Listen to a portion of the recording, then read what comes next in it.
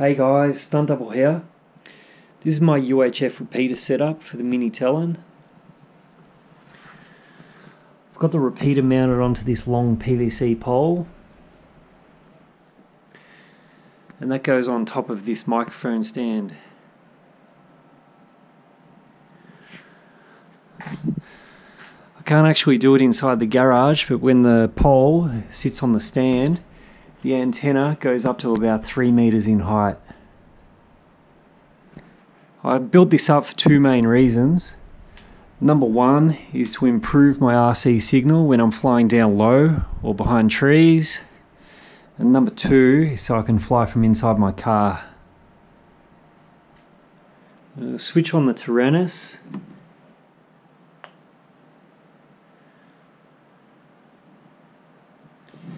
And then the repeater.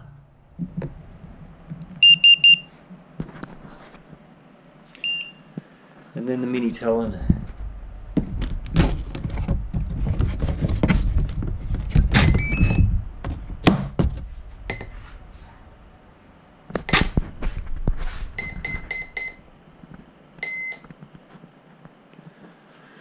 So now I've got full wireless UHF control.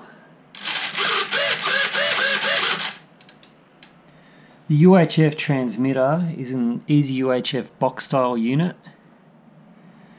and that's mounted to the PVC pole with a bit of Velcro and 2 zip ties. Connected to that is a diamond SRH 771 antenna.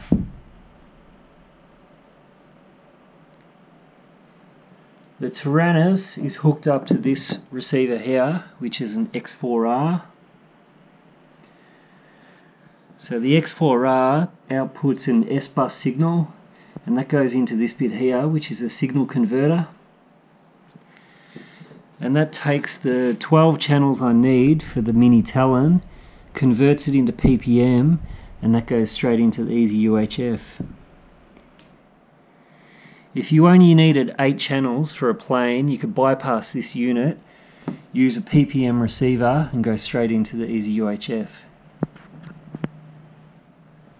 It's all powered by a 4-cell lipo.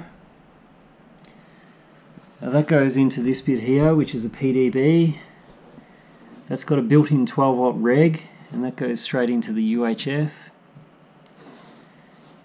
And this bit here is a 5-volt reg, and that's used to power the converter and also the receiver. You might be asking yourself why I don't just hook up the EzUHF directly to the Taranis, and the reason is just to get the antenna up nice and high and improve the RC signal strength.